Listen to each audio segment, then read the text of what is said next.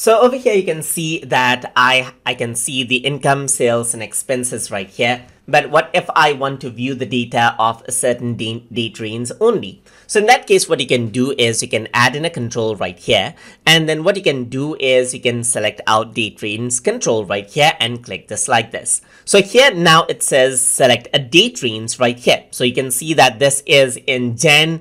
I got data from Jan 1 right here till Jan 22, as you can see right here. But if I want to change out the data to, let's say, for example, till Jan 15 only, then you can go around over here. And what you need to do is you need to select this out. So I'm just going to go around, click here, and you can see that this is very interactive. So from 2000 Jan 1 right here. So from Jan 1 to, let's say, the end date is going to be January, and it's going to be the date right here. So let me just go around over here, select out 2000 Jan, and this is going to be till 15 right here.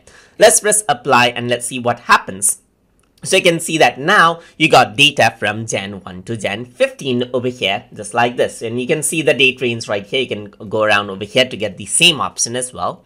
You can go around and see that you can go around, let's say I want to filter it out to Jan, let's say 9 to 15, and you can see that that is the data that you get right here once you select it. So this is what you have, as you can see right here. So even if a regular user were able to view this on the view portion, you can see that this portion is interactive right here. So you can go around and select out a certain date range, and you can view the data for that certain date range right here. So you can see that after Jan 22 I have no data, so it is all blank right here.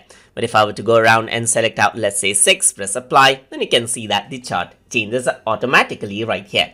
And that is how you can work around with the date range inside of Google Data Studio and use the date range control. So I hope you guys learned something as always. And as always, please like, comment, share and subscribe.